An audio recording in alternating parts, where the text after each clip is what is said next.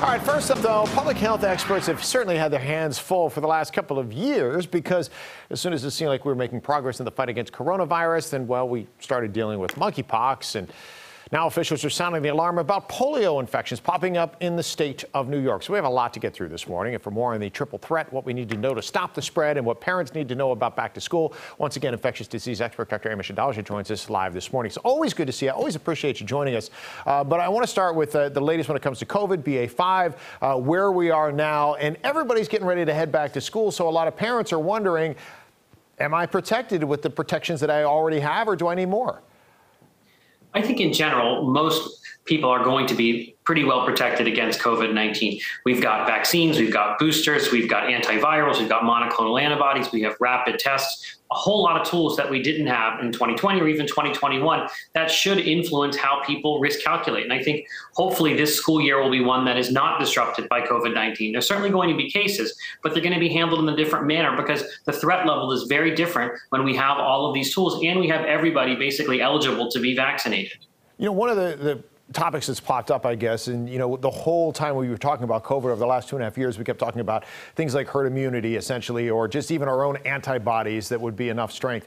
Are we at that point now where if someone, especially a youngster going back to school now, maybe they've had it in the past, does that protect them enough now going back to school, or would you recommend even getting a booster, even if it only lasts for a couple of weeks or months?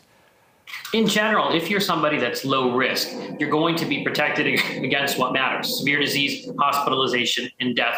If you've been vaccinated, if you've had prior infection or some combination. I think that boosters really make sense in the high-risk populations, elderly people, people with comorbid conditions. Those individuals definitely need to be boosted, and they've been under boosted, and I think that's an issue that we still have to focus on, targeting boosters to those who benefit from them most. But for the average healthy person, COVID-19 is a very manageable illness now. All right, let's go on to topic number 2, and that is monkeypox. And we've talked about this numerous times in the past, and I know that you say it's different, right, than when we dealt with COVID the first time, because with COVID, we didn't know what we were dealing with, so you had to essentially come up with a vaccine from scratch. How much of an advantage is it, I guess, in trying to limit the outbreak of monkeypox, just at least knowing what you're dealing with? I definitely think it makes it a lot easier. This is a virus that's been known to science since the 1950s. We have off-the-shelf vaccines, antivirals, tests that work. What's happened is we've had an incompetent response that's not been able to use these tools that science had given us decades ago. And I think that's really inexcusable. This should have been something that would have been easy to stop. But what we've seen is the government really falter and be unable to be as responsive as we need it to be. That's why monkeypox is the problem that it is. But it is something that I think eventually will be controlled because we have those tools, because we have those knowledge, and it's not a very contagious virus. It's not a respiratory virus. So a lot of people, when they first started hearing about monkeypox and the call went out, and as far as transmission, it was a close personal contact. Just to eliminate some of the, I guess, concern that potentially could be there, is there the risk of getting it from things like touching doorknobs, using gym equipment, getting massages, other things along those lines? You have to think about the fact that a pathogen or a virus has many different ways it can spread, and not all of them are going to be equally important. And while it may be technically or biologically possible in some instances to get it from a doorknob, is that how people are going to get infected? Probably not. Those are all very minor ways that the virus transmits, on bedding or on clothing.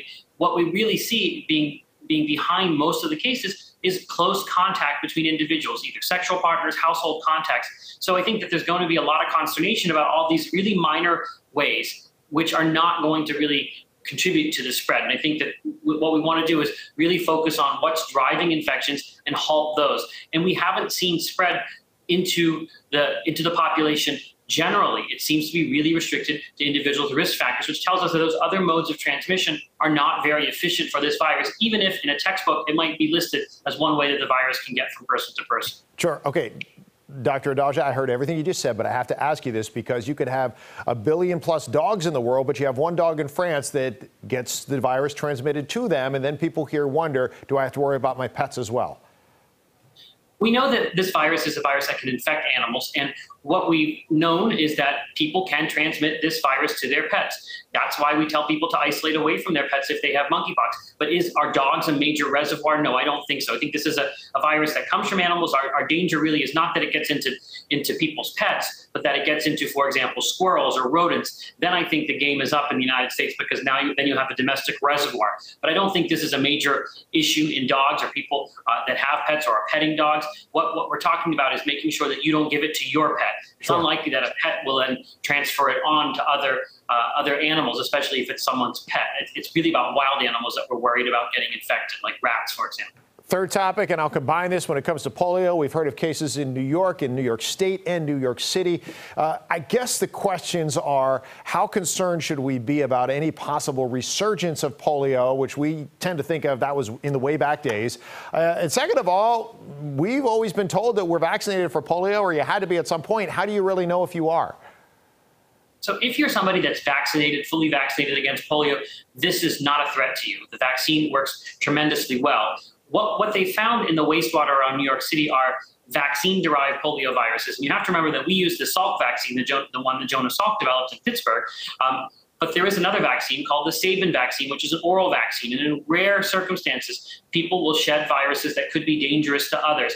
And what's happened is that's what they found in the wastewater there. It's not wild polio, it's vaccine-derived polio. And if you're unvaccinated, in rare circumstances, that can cause disease. And that's what's happened. And it's not surprising when you look at where this happened in New York City, Rockland County, Orange County, New York City, places where we saw a large measles outbreak several years ago because people were not vaccinated in that area. And I think that's the issue, that we have too many unvaccinated people clustered together in some of those New York City surrounding counties. That's given this virus an ability to spread. And I think we really have to put the blame on this on the anti-vaccine movement. There's too much distrust of vaccines, and there's too much erosion of our vaccine protection that's happened through the pandemic. And we've got an anti-vaccine movement that's all hyped up after COVID. And you have a traditional area there where people were not getting vaccinated, and that's kind of synergized now. All right, listen, real quick, we got to wrap things up, but just to reiterate, for those who are vaccinated against polio, though, if you are vaccinated, is that good for life, or do you need a booster? It's good for life. We only recommend booster vaccinations for people who are traveling to really high-risk areas like Ukraine, like Yemen, Israel, the Palestinian-occupied areas, Pakistan, Afghanistan. That's where we want people to get boosters. If you've gotten your normal series, you don't need to worry about anything at this point. All right, good to know. Dr. Adalja, it's always a pleasure. Thanks for joining us this morning once again. Thanks for having me. You're absolutely welcome. We'll turn things back over to you, Jacqueline.